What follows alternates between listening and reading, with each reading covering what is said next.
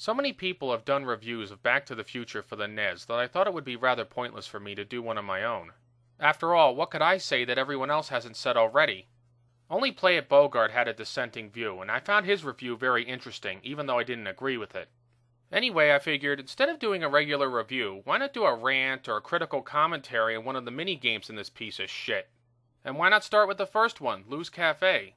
So anyway, let's get into it. Back to the Future for the NES, Lou's Cafe, the rant or critical commentary or whatever the hell you want to call it. Bullies to go. Oh ha ha. First off, I gotta say that this is one of the stupidest fucking ideas I've ever seen for a video game. I mean, think how stupid this would be in any other game, like say Star Wars. Imagine Luke in the cantina throwing beer mugs at Greedos coming at him. Or Carrie in the gym shower throwing bloody tampons at naked teenage bullies coming at her. Anyway, you have to defeat at least 50 of these bullies coming at you, or else you have to go back to the last stage. My question is, why the fuck does he have to throw all these root beer floats at these bullies if he's standing right next to the fucking door? Why the fuck doesn't he just run out of there like he did in the goddamn movie? But oh no, he's gotta stick around and throw root beer floats. You'd think maybe they'd try a different strategy considering how this one ain't working, but nope, they just keep on coming. I lost count how many times it took me to beat this fucking level. 10, 20, 30. And look at this dumb bitch here. She comes in, she leaves. Why don't you maybe call the cops, lady? She does give you a super shake to defeat all the enemies, but funny enough, I didn't need it in this playthrough. Don't ask me why. Play It Bogart did give a good piece of advice in his review. I thought that Marty and the bullies roam free, but apparently that's not the case. There are like 7 invisible lines, and if you can line Marty up with the bullies each time, you can nail them all. And here comes the dumb bitch again.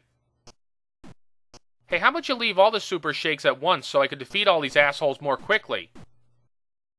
And another thing, if there are 99 bullies, why don't they all fucking rush at me at once? I don't think even Marty McFly could sling drinks that fast. It's like those martial arts movies where the bad guys attack the hero one at a time. The worst thing of all is that this might have been a decent minigame if you didn't have to defeat 50 bullies. If it was just done for extra points, then you could say, alright, it's annoying but not too bad. But no, the game requires you to beat it.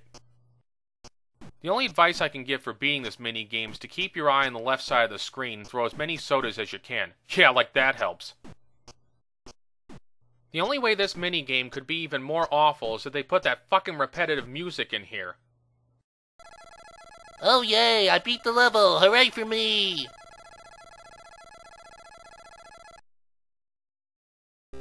Then the crappy music kicks in again and you go back to the same old shit.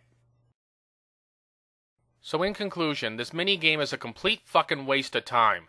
I hate the idea of it, I hate playing it, and I hate the fact that they put it in the fucking game at all. This is Film and Stuff signing off. Thanks for watching.